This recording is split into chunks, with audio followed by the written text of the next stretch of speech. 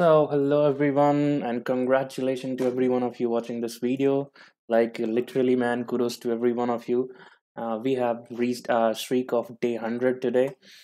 So, it was a very great journey with all of you guys. So, let's start with this 100-day question. So, for the 100th day, they are given the question as easy category.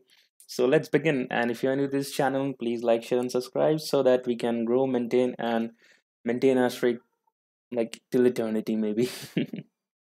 So the question of the name is minimum operations. So given two numbers a and b, in one operation you can pick any non-negative integer x and either a or b. Okay, so you can pick any integer x or either a or b. So now if you picked a, then you replace a with a and x, and else if you pick b, then you replace b with b and x.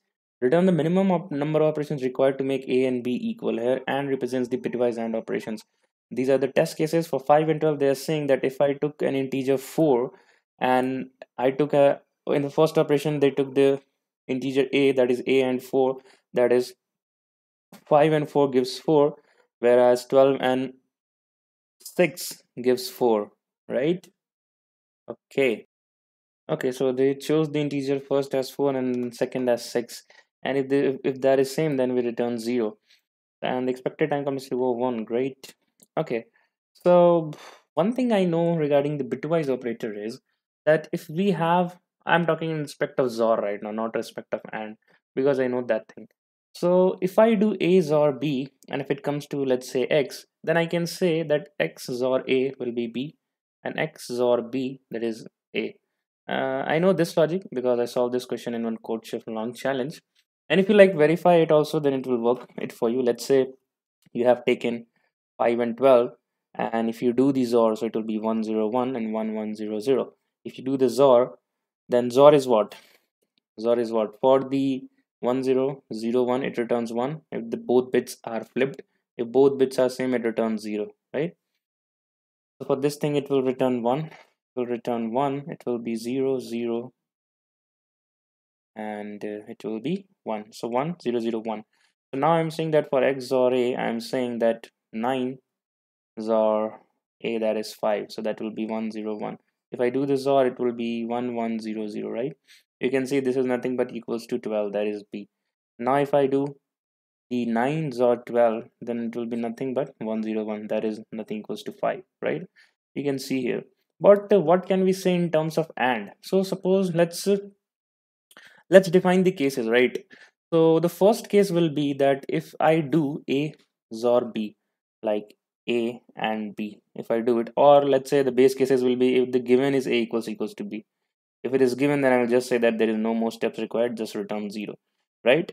But if generic, like in generally, if I say that X is equals to A and B, then can I comment something like, is there any relation, right? Like any relation on X with respect to A or B? Like, can we see any range of X that with it is respect to A and B? Like, can we say something like that? So let us find one thing. Let us do one operation of 7 and 12. So if I do it, so it will be 1 1 1 and it will be 1 1 0 1, right? If I do it, it will be 1 1 0 1, right? Okay. So if I do the AND operation, it will be 1 1 1, it will be 1 0 0, and this was all 0 0, right? Let me think. So it was this 0. It will be 1 1 1, it will be 1 0 0. If I closely look, this was the something that was pointing to 12. This was something that pointing to 12, right? 7 and 12. If I closely look, that if both bits were 1, then only I am saying that it is 1. But whenever is there is something that is saying that I'm alternative, that is 1 or 0, then what I'm updating it as 0. And 0 is nothing but the actual bit that is present in one of the integers, that is a and b, right? So, right? So what I can say similarly for the other things, that if 0 and 1, then I can say 0. Then I can say that the number that is coming is actually, if I say that the number that is coming, if I'm considering that there is 0 in my answer, 0 as a bit in my answer, then definitely this number is not equals to the maximum of a and b. That is, maximum of a and b is what? 12. And minimum of a and b is nothing but 7. I can say that this x is nothing has to do with this number. Nothing. I cannot derive any relation. Why? Because I am considering at every part that wherever one a zero is coming in either of the bit, either of the corresponding bit of the both the integers, I am taking the zero wala part, right? I'm taking the zeroth part. So that means that it has no relation. In the answer has no relation with the range of the maximum of a and b. I hope you are getting this point, right? So that means it must have the relation with the minimum, right? If I'm considering zero, so what can I say? What can I say? If I find x, x is nothing but what? It is 5, right? So I can say that, let's say, if there are two cases. Let's say the minimum was here. The minimum is, let's say, a here, or let's say the minimum is b here. And then we have the minimum in a in these two cases. Then I can say that the x belongs to the range of, I will take the inclusive brackets from 0 to b. And in this say, I will say that x will belongs to the range of 0 to a. I hope you're getting this point. I can say that. I can say that, right? So for example, if you consider, it would be like 5 and 3, that is 1. And if you see that 1 has nothing to do with the greater integer, but it lies in the range of 0 to the minimum of 5 and 3. Similarly, if you take a case of 10 and 12, then it is equals to 8. 8 has no relation with the maximum of 10 and 12, but it has a relation that it will always be in the range of 0 to the minimum of 10 and 12, that is 0 and 10. I hope you're getting this point. This point is very crucial, right? So while I'm saying that this is the inclusive range, this is the inclusive range, 0 to 10, 0 to 3 is the inclusive range, 0 to b is the inclusive range. That means that there may be a point that if I find a and b, it exactly goes equals to the minimum of a and b, right? It can go, right? So can we think of any case for which it satisfies this condition, right? Let me think. Let me take a number. Let's say we were taking 12, right? So let me take 12 as a number. And second number, let me take it as 2, right? And I will do the and operation. So it will be 0 0 and 0, 1 1 and 1, and this is nothing but is 0 written here, so it will be 0 and 0. And as you can see that we did 12 and 2 and we get 2 as answer, right? So our point is thus proven that if a and b is equals to x, then x will have the range of 0 to the minimum of this a and b, right? This point is proven here. I hope you are able to understand this point. This point is the main logic of our code. Okay, okay. So our second case will be that if a and b is equals to math dot min of a and b, right? So if that's the case, then already the integers are matched, right? Already the integers are matched. So I can say that I will just take, if that's the case, then I can say that, okay, I'm picking a random variable. I'm picking, let's say, a, and I'm taking a random variable x as b, right? X as b, and I'm doing this or, and it is coming as the minimum of one such character. So I'm saying that I can complete this job is just one step. I can say that. I hope you're getting this point. I hope you're getting this point. Okay.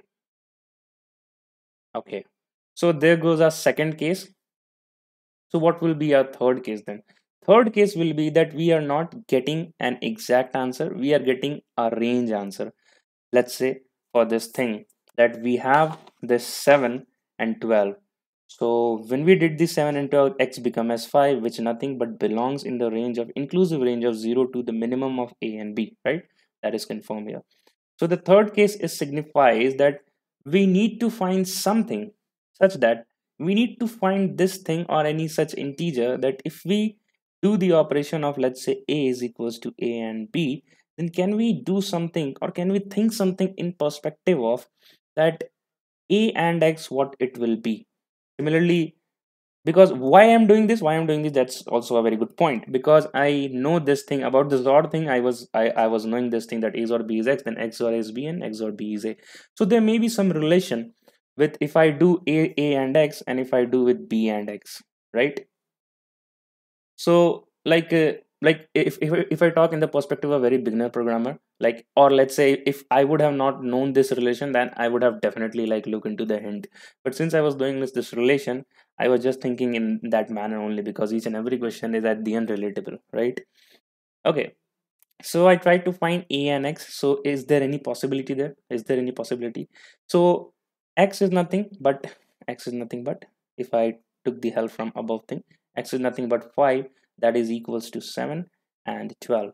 So if I find a and x, that is 1 1 1 is getting and with 1 0 1, that is it. And if I found the and operation, it will be 1 here, it will be 0 here, it will be 1 here. And if I find 1 1 0 0, right, with the 101, there is nothing but b, that is pointing to 12, this is nothing but x, that is pointing to 5, right? And if I try to do the and operation now, it will be 0 here, it will be 0 here, it will be 1 here, it will be 0 here, right? Am I right? Let me see. Okay, so sorry, there was a problem. 7 and 12, it is 0, it is 0 here, right? It is 0 here, and it will become as 0. So x is nothing but 4, right? So as you can see, the point still holds that 4 belongs to 0 to 7. Sorry for that discrepancy. Okay, so what I'm doing is I'm always doing and with 4. I'm always doing and with 4, right? So it will be 1 0 0, and it will be 1 0 0. If you observe, then this answer is actually was equals to x, and this was actually equals to x. So I'm able to deduce that if x is equals to a and b, then I can say that a and x will also be equals to x, and then b and x is also equals to x. So like, is it happening for just this case, or it's like generic? Can we comment anything on that?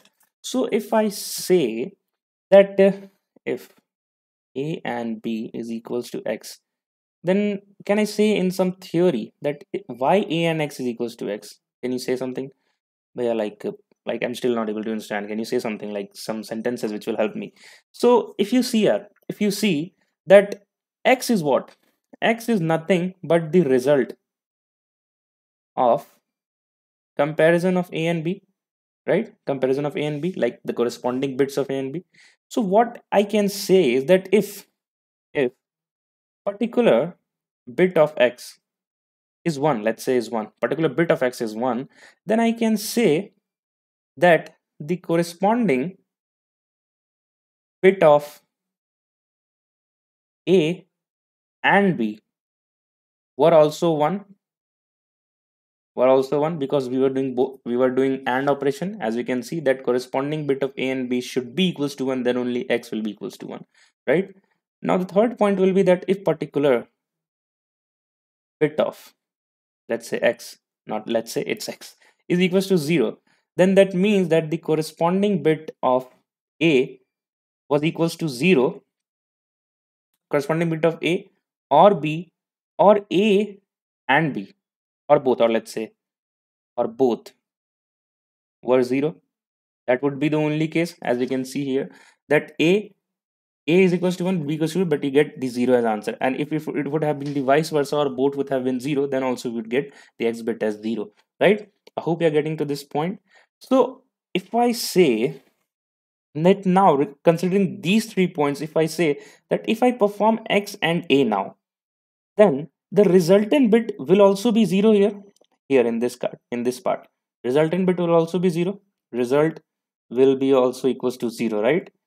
So from here I can say that x and a is equals to a. Now let me give you a very good example also in this case. Now let me give you the relation between 3 points here. So what I'm doing, that if x and a, I'm doing the x and a. So if you see here that that a was equals to 7, that a was equals to 7 here. Let me take a different color. A was equals to 7 here. But in 7, the first bit was 1, right? And in the x and a, I'm getting as 0 again. So this 0 is responsible because the x was 0, right? It's not because our a was 0, right? Similarly, I can say that if I am getting this thing, 1 and 0. So if I say that I'll get, this is what? This is okay. Hmm. Similarly, I can say that in the B thing, this was actually 1. B was saying that I'm a particular bit, I am 1, but X was saying that at a particular bit, I am 0. So the resultant is coming as X, right? As you can see, that since we are doing AND, then the resultant answer is coming as X, right? So that means that either we do A and X, we have the answer of X only. Either we do B and X, then also we have the answer as X only, right? So that means if second case is not there, that a and b is equals to the minimum of a and b, because that's the range for the x. It goes from minimum 0 to the minimum of a and b. So if that's not the case, then we can say, then what we can say is that I am picking an integer, an integer that is pointing to a and b. This will be my first move. I picked an integer which is actually a and b. So in this case, 7 and 12, in this case, 7 and 12, let me change my color. I am picking an integer. I pick an integer that is a and b, and that is equals to 4 here, right? And then after picking this integer, I picked, the move was to pick any number, right? So I pick 5, and I did it and with 4, and it gives me 4. This is my first move. Second move, with the same integer, I picked b as my number, and I did 12 and 4, that gives us 4. And I can see now the both numbers are equal, right? So that's the whole intuition here. That's the only three case we need to code in the solution. Okay, so if you see that there are only three if statements and we just have to, we can do this code in O of 1. So let's do that. This question is actually easy, but I still took 16 minutes to explain it to you guys, because I would have just explained you the code that there are three if statement and you can do it, but that would have not been able to help you in developing your skills, right? That's why I researched and made this video just for you guys, so that you can understand each and every statement, that why is it happening, how is it happening. Okay, so if a is equals to b, then there is nothing, that is return 0. There is no steps required. Now if a and b is equals to the minimum of any integer, the minimum of the a and b, a comma b, right? So let me put this in the parenthesis. So in that case, uh, in that case, we just need one move, right? That I'm picking an integer that is a and b, and it already gets equals to the existing integers, right? That is what I meant. That let's say for this 12 and 2, if I just write this example, for example, we have this integer a comma b is 2. Then what I did, I picked I picked x as 2, an element as a, right? And I did the and operation. That that means I did a is equals to a and x. That is nothing equals to 12 and 2, and it is now converted to 2. So now is a is converted to 2 and b is already 2, right? So that's why I just move one, just need one move here. The third case, I explained it to you, or let's say we write it in the else part. So I can just say that else return 2, right?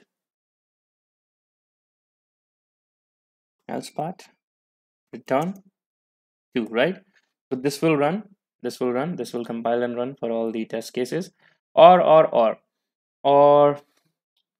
let me write it precisely so that you can understand that that all the things that I was talking, it was actually true. So let me write this as, there was only three cases if both are equals to b, and I said that if a and b is equals to x, then the range of x will be in the minimum of a comma b. So we understand the second if. So let me write it as this, that if a let me write it as this. So there was only third case left now, that if a and b will be greater than 0, greater than equals to 0, it will be, and a and b would be in the range of math dot min a comma b. This was the only case left.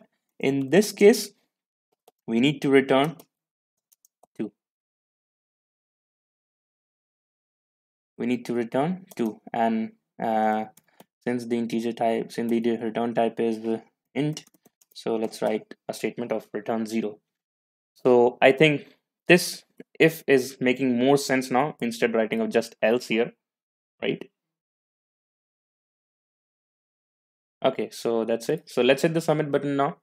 So that is the reason my videos are long, because I don't want to miss any part.